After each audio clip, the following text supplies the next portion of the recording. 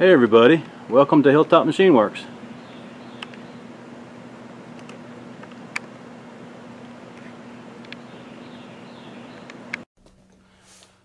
Well, hey guys, it's Tom here, and today's the day we're going to fire up the shaper and make some chips. So it's pretty exciting.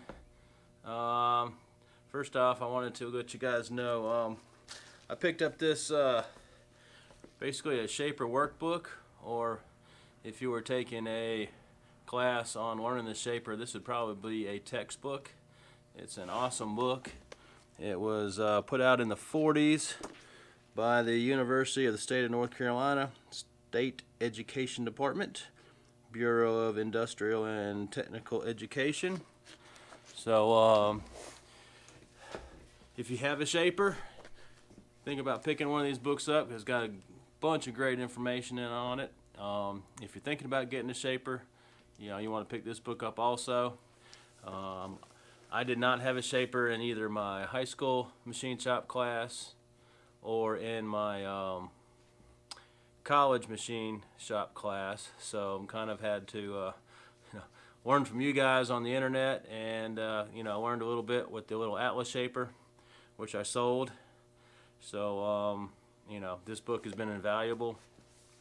Been learning the controls and just getting comfortable with this thing, because it's obviously way bigger, a lot more horsepower, and a serious machine compared to the little Atlas. Not that the Atlas can't hurt you, but this thing can do a lot more damage if you don't know what you're doing, either to yourself or to the machine.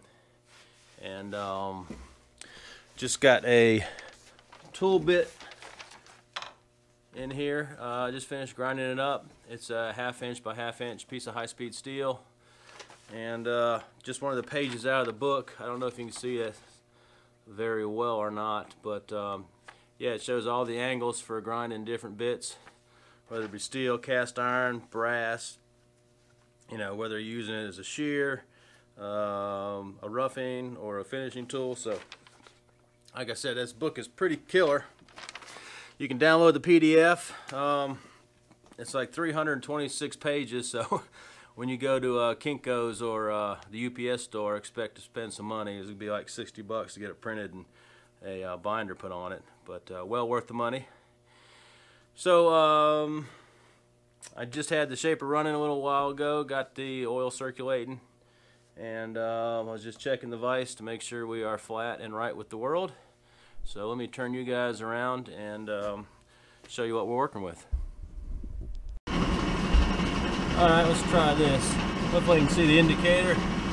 Just a smidge under 0.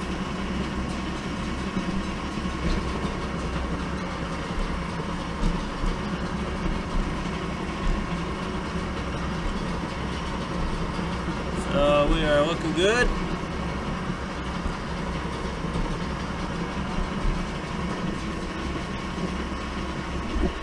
And I've got this big hunk of 1018, so let me clean some of this gunk and tape off of it, and we'll get this thing chucked up and we'll get some chips made. What do you say? Alright, I got the stock in. I got the height about adjusted the way I need it. Let's get the tool post height zeroed in.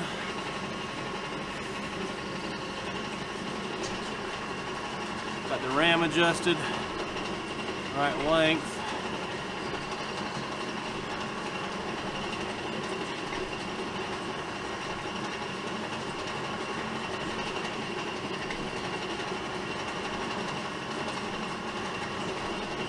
Alright, that's going to be our 0 right there.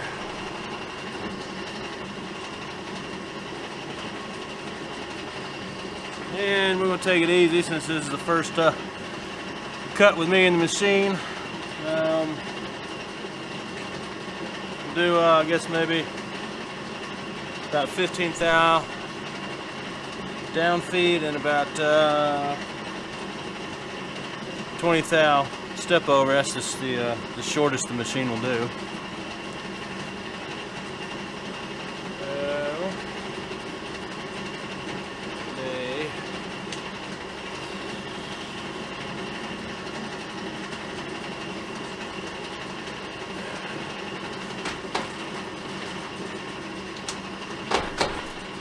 Wrong way.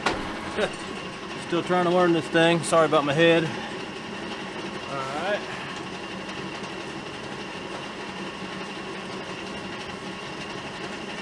Let's see. 5, 10. That will be 15. Clear starting off with. Good. And 10,000 step one.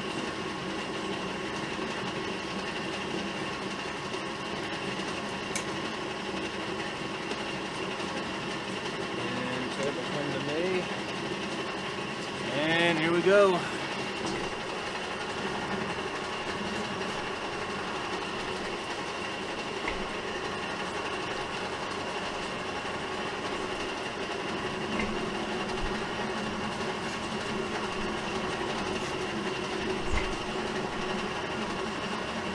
Looks like a lot more than 10, didn't it?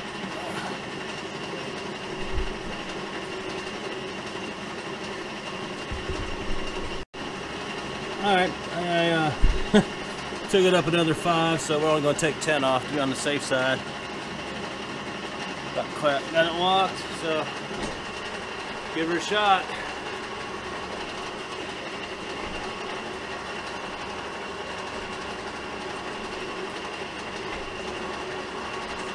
Like I said, I hope I got this bit ground properly.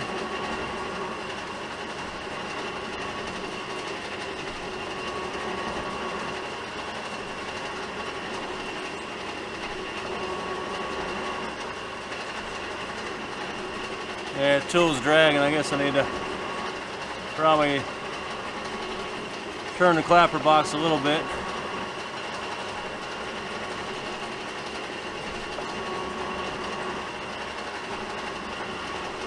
But she is making chips. It's exciting.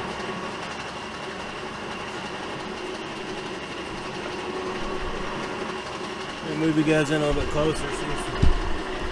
We're on the tripod right now, but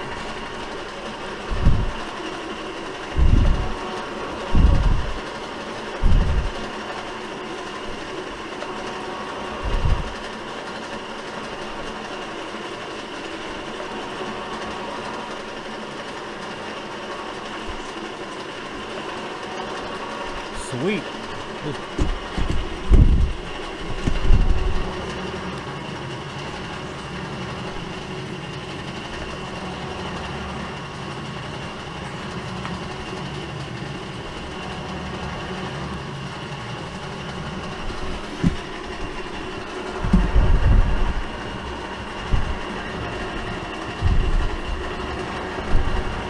Like I said, this is a learning curve for me, so leave the comments down below, give me some suggestions.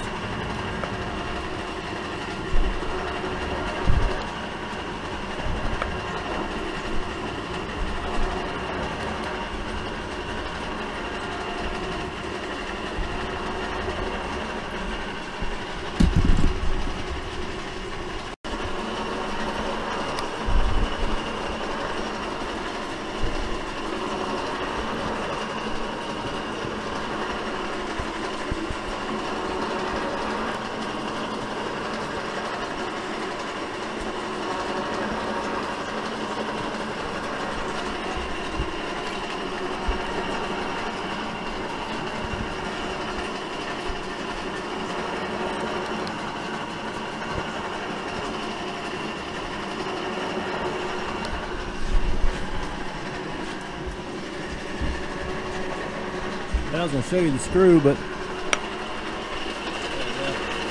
see the lighting. It's advancing 20 thou after each pass.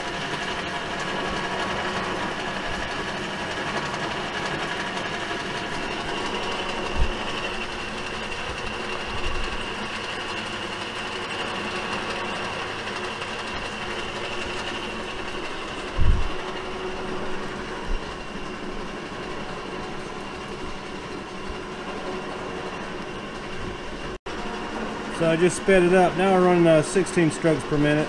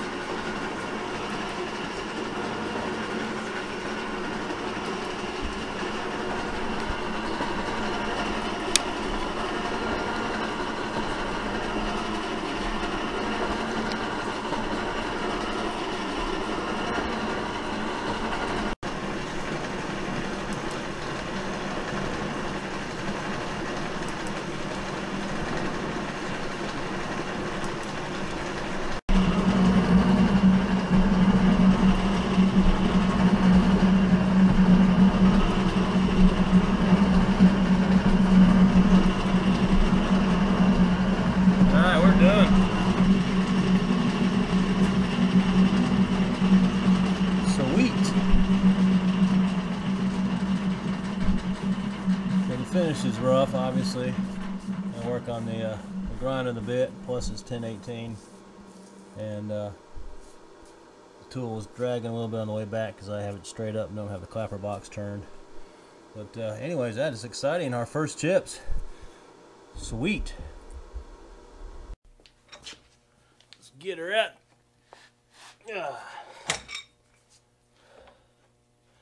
So I still got to fix the original wrench. It's still shaped like a banana. That's still on the to-do list. Maybe I'll get a chance to heat it up today and straighten this thing out.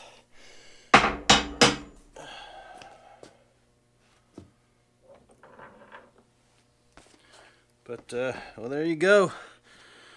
Our first shaper job. That's cool. I'm excited. That was fun too. So nice. So appreciate you guys watching. I hope you enjoyed that. I hope you are excited as I am. I'm tickled. It's fun. It's been a I'm not gonna say a long journey, but you know, we've been working on this now for several weeks, and we finally got our first chips. So yay. And you know, plus I had to buy the machine kind of not really sight unseen, but I didn't get a chance to run it, so that was one of my concerns, is there was going to be some issues. But as you saw, it worked just flawlessly, so that is good. We have a awesome 16-inch industrial G&E Shaper for the shop. Hey, thanks for watching. Thanks for subscribing. If you hadn't subscribed, hit that subscribe button down there, and stay tuned for future videos involving the Shaper. Take care, guys.